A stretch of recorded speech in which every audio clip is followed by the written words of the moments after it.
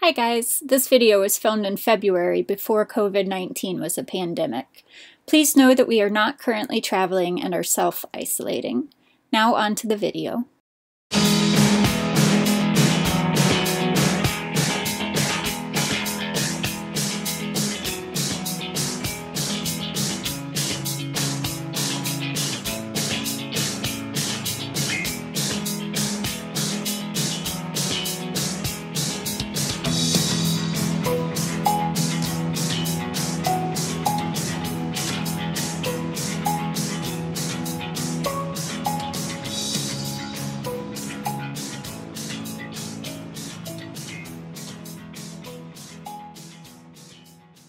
We are just south of Lake Havasu City and we've stopped at Cattail Cove State Park to dump our tanks and refill fresh.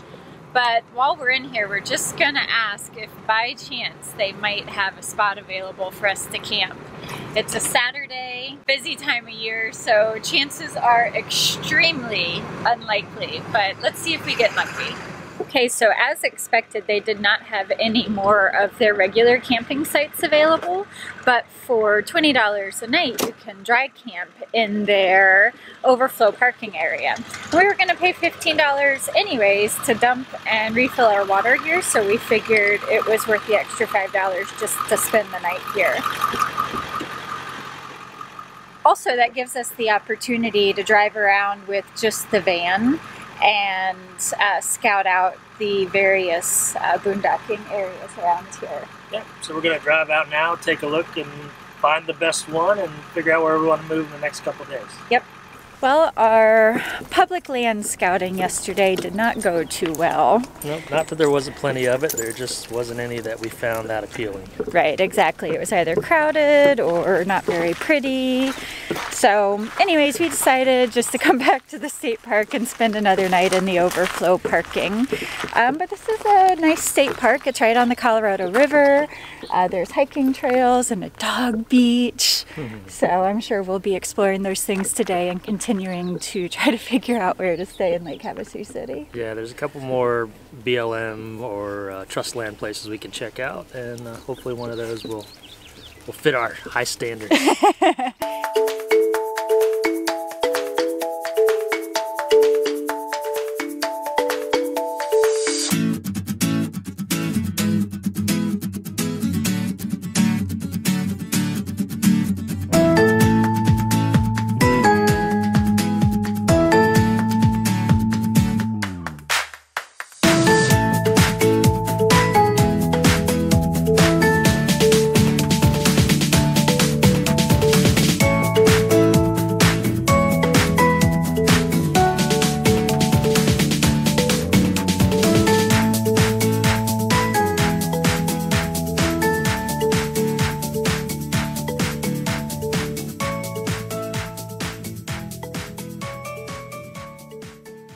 We have decided to head out of the state park today and onto some BLM land in the area. It's been a really nice state park, but they just haven't had availability for the campground. And it doesn't make sense to us to pay $20 a night to dry camp when we can do it for free less than a mile up the road. But we got our money's worth out of this place. I took a very long, unlimited hot water shower this morning, which was worth every bit of the $20 a night. What do you think? Takes forever to fill up the water tank. It does. Agreed. Ready to go. Well, this is where we landed. It's called the Steps, and it's kind of neat because it's a whole nother form of camping out in the west. So instead of being BLM land or National Forest land, it's actually Arizona State Trust land. For $20 permit for the year, you can camp on any Arizona State Trust land, and I think they have a 14-day limit, like most BLM spots do.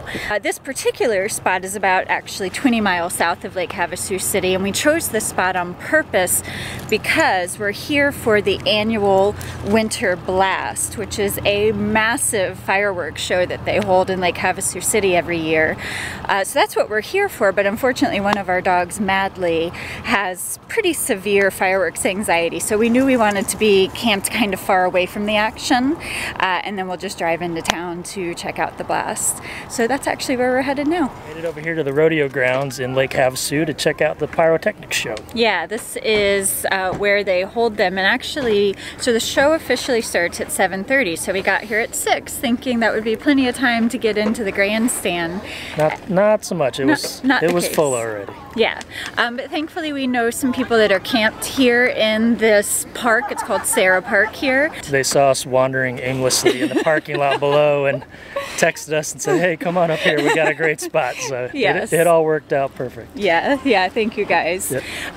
So the Pyrotechnics show is kind of unique in that it's not really, how do you describe what's going on here? So we're told it's kind of the display for municipalities, Disney World, places like that that put on their own fireworks shows, and this is kind of the latest and greatest in fireworks industry. Yeah, so the makers of the fireworks are putting on a show for the buyers, but it's open to the public to come view. So yeah, they're showing off their latest and greatest, and then we get to be the recipients of that. So kind of a interesting thing, but it should be cool to watch. Yeah, I'm looking forward to it.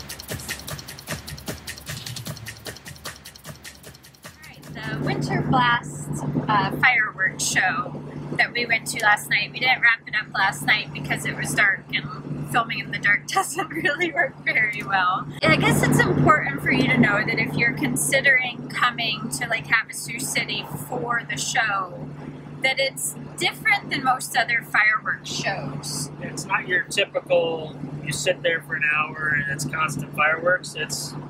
They launch a set, and then there's a kind of a long pause in between, and then they'll launch another set, and then there's another long pause. And this can go on for a while, but there's a lot of waiting around in between, which as a spectator doesn't make it as exciting as your typical fireworks show, for me anyway. What might take an hour in total if it was all at one time is instead drawn out, between several hours. So we didn't get a chance to get into the grandstand because it fills up so quickly, so we don't know what that experience is like and what there might be to do in those lulls. But I can say if you have the opportunity to camp there, then at least you have company and, maybe a campfire going and just, you can kind of have fun in the lulls. Yeah, exactly. All in all, some of the fireworks we saw, we were like, meh.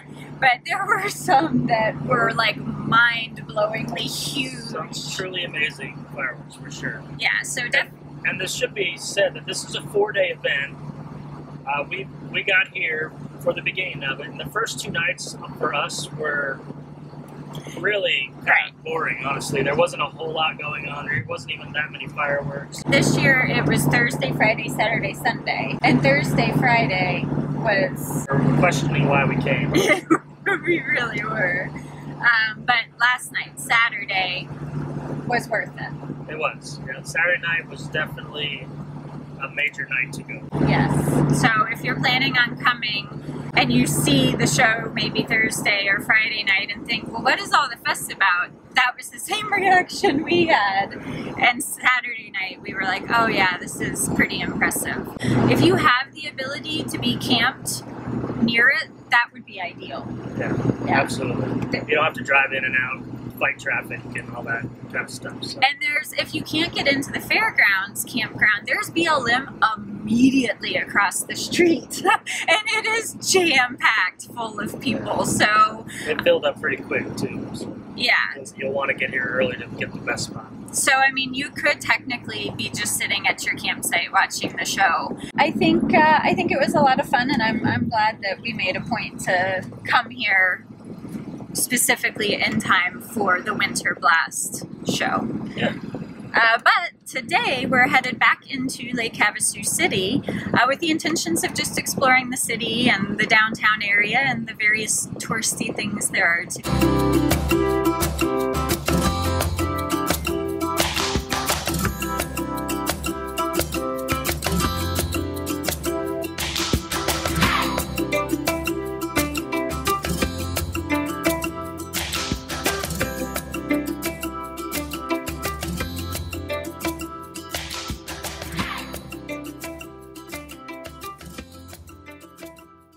So we've come down to the London Bridge area of Lake Havasu, and we're right on, I don't know what waterway this is that we're next to. It's actually the Bridgewater Channel. We just passed a sign that said what it was. So the Bridgewater Channel. So what they've done is cut out this little channel in the lake, and they put the London Bridge over it, and it's become like a hot spot where people do water activities. So like the flashier and faster the boat, the better.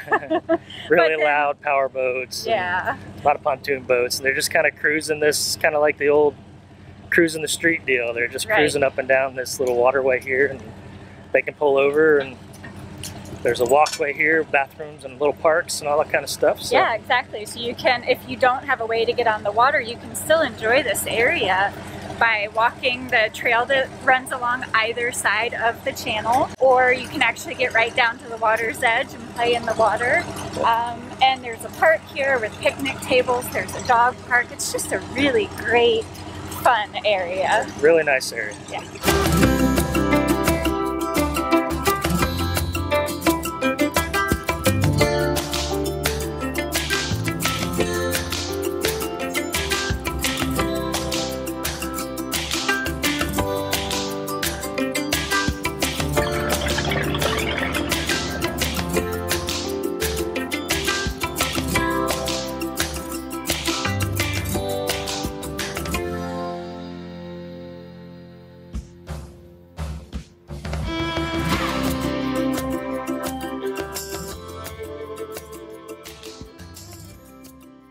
So one of the big draws to Lake Havasu is what you see behind us here. This is the London Bridge. It was built in 1830 and originally spanned the Thames River in London.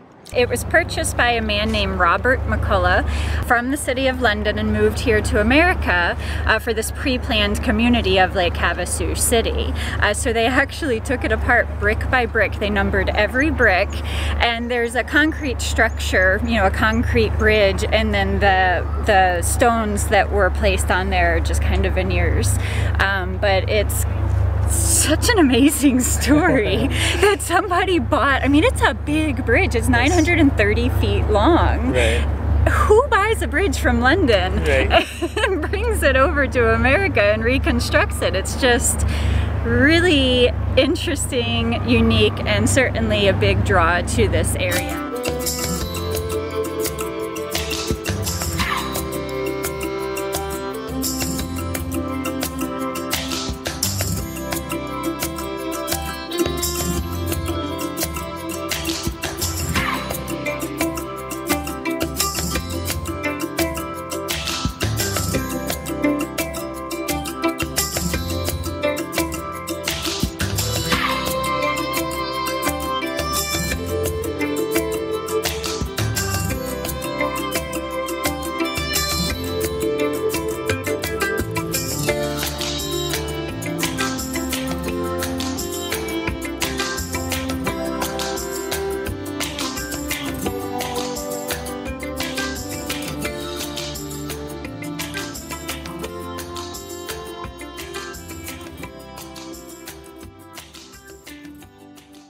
All right, we are leaving Lake Havasu today. Yeah, and we're leaving Arizona today. That's right. Yeah, we've been in the kind of the southwestern part of Arizona for the past, I don't know, it's been over 2 months. A few months, yeah. Arizona is a really cool state. We've only in our time here seen such a small part of it, but it's such a diverse state. There's so many different cool areas that are very, very different from one another. So in the past we have visited Sedona and the Grand Canyon. We've actually flown into Phoenix when it was 80 degrees and driven up to Flagstaff where it was snowing. Yeah. I mean, you get that kind of difference in elevations and climates and just the topography. Right, exactly. It's amazing. Just that few-hour drive from Phoenix to Flagstaff, we went through all these different topographies.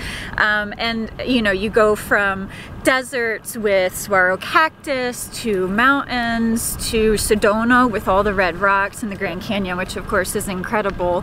But this winter we were just trying to stay warm. And so, you know, the Southwest was part of the state was perfect for that, and there's been ample cheap or free camping. There's been a ton of free camping, which saved us a lot of money this winter, and we're loving that fact, of course. Yeah, absolutely. But it is time to move on. We do hope to come back to Arizona to explore the Sedona and Flagstaff and all the other areas in the trailer where we can spend more time there than we did when we were on vacation in the past. Right. But for now, we are headed to a new state. So we hope you guys have enjoyed our time in Arizona. If you've enjoyed this video, please be sure to give us a thumbs up. And if you want to keep following along, make sure you subscribe. Thanks for watching, guys. Thanks, guys.